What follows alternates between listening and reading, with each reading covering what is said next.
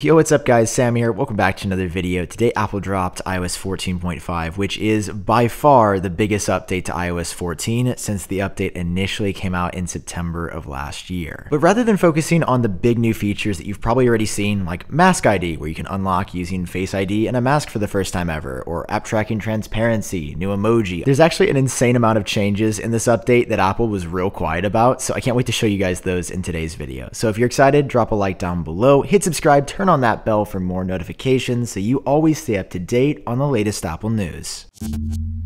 Before jumping into anything else though, I want to show you this wallpaper, which is actually built into iOS 14.5 now. So if you head over to settings, wallpaper, choose a new wallpaper, and live, you will get the new purple option to match the brand new purple iPhone 12 that was released. But there's some good news and some bad news. The good news is that if you have an iPhone 12 or 12 mini, you get this wallpaper built in for free. But if you have 12 Pro, 12 Pro Max, or any other iPhone, you will not find it in settings. That being said, over on my website, I have a download link for it. So if you want to get this on any iPhone, I'll leave a link down below. But it is technically hidden in the firmware. It's just not unlocked unless you have an iPhone 12. Inside of the Maps app, it's been supercharged with some Waze-like functionality where you can see incidents or speed traps on the highway, but Apple's kind of hidden it in here, and it's under report an issue. So when you tap on that, it takes you to this page, and you can see it's like the labels, the transit, or you get this new section right here.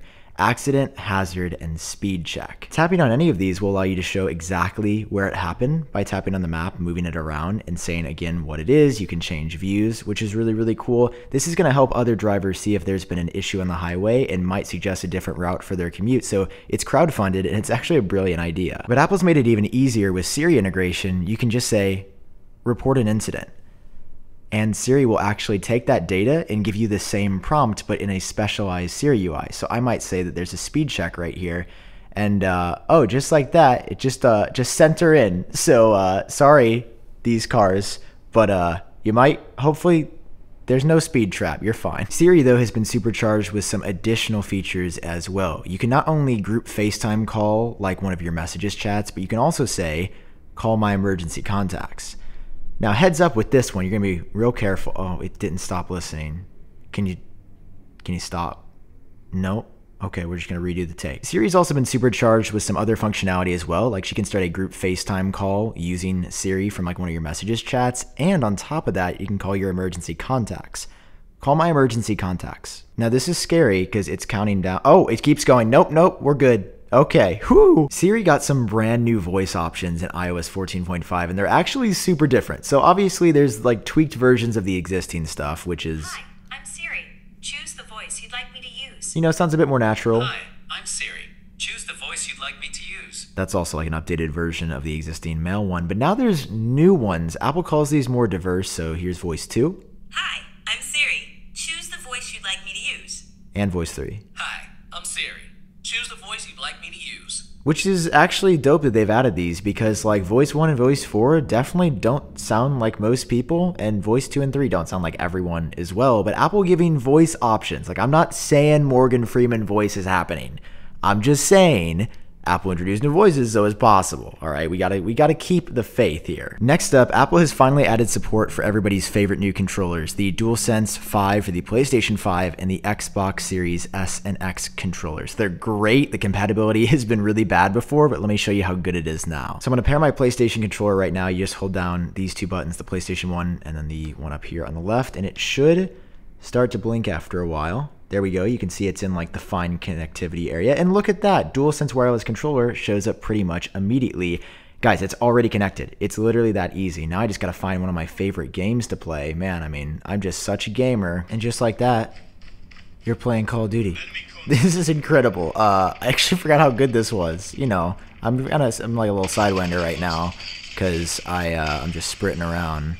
But this is pretty, yeah, I mean, this is pretty insane. Oh, well.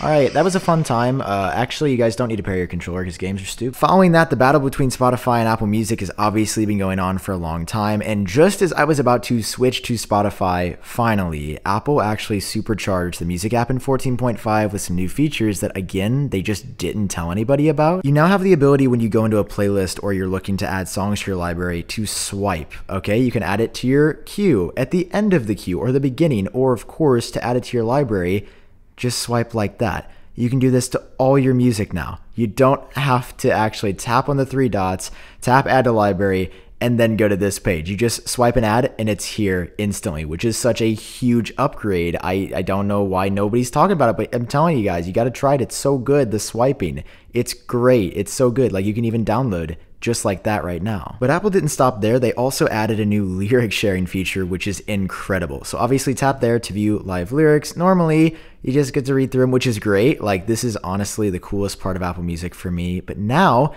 we're so young, boy. Yeah, we are, dude. Tap and hold to share and you get this menu right here. You can literally tap all the lyrics that you want to share and post it to some place like Facebook or Instagram. On Instagram, for example, it shares all the lyrics that you selected and it's super customized. It's cool. I really like that you have the ability to share lyrics now, and it allows social apps to be a little bit more fun. Next up, if you have an iPhone 12, Apple has tweaked some features regarding 5G here. So smart data mode, they say, is better and will more smartly, no pun intended, actually not drain your battery as much. Like, I don't know, lately I've been kind of on the fritz with like 5G just seeming to demolish my battery, but Apple says they've made some updates to improve the tuning here so that your battery is good even on 5G. They've also added dual SIM support for 5G finally. So up until this point, if you used two SIM cards in your iPhone, neither got 5G. Like, it just didn't work. It was really weird. So now at least one of them gets 5G if you're on 14.5. Following that, inside of the Reminders app, you can now print out lists and also sort them. So if you want these to be sorted by due date, creation date, priority, or title, you can do that. Obviously, you know, I've just got a lot of the same thing to do, and I just want to print this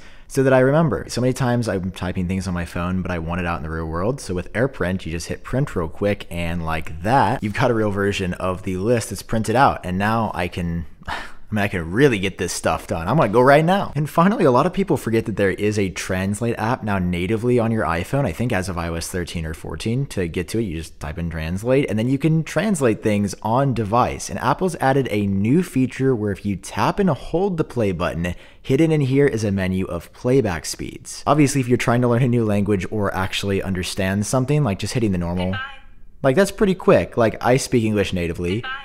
But like, I don't know, if somebody was just saucing me, I mean, that's pretty quick. So now you can tap and hold and adjust the speed. So let's say I want to do it real slow, half time.